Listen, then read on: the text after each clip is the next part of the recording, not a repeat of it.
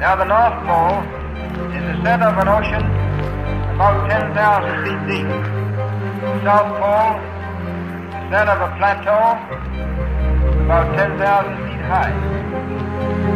The North Polar Sea is surrounded by continents. It's frozen over eternally. The Antarctic continent is surrounded by frozen seas.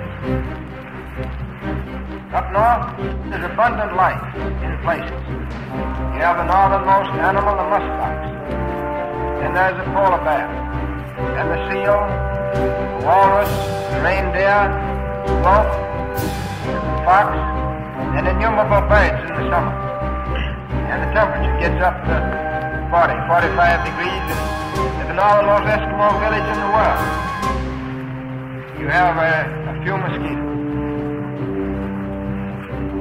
Down south, beyond the edge of the continent, there's no vestige of life. Just the primitive plant life you found on the mountain peaks stuck above the snow. And the only creature that has survived that cold down there is the emperor penguin. You have some summer visitors.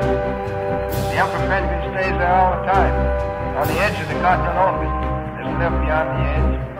Lost the use of his wings for flying. Turned to the water for his food. In the summer, the little Adelie penguin comes down, nests up north. However, the skua gull, the petrels, the seal, and the whales, they are not there with us.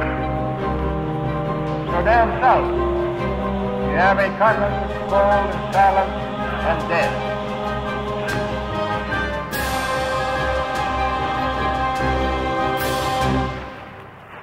It's far colder than the north.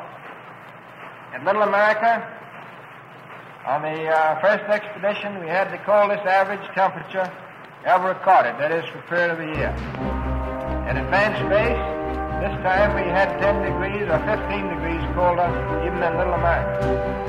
One temperature as low as 80 below zero. It's a common thing to have it there between 60 and 70.